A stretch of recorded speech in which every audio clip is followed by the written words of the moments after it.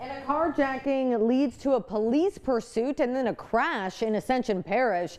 Deputies say the suspect on your screen, is now in custody. The sheriff's office saying Brent Chambliss hit a woman on her head with his handgun and then carjacked her. It happened in front of a Subway on Highway 42 in Prairieville last Friday night.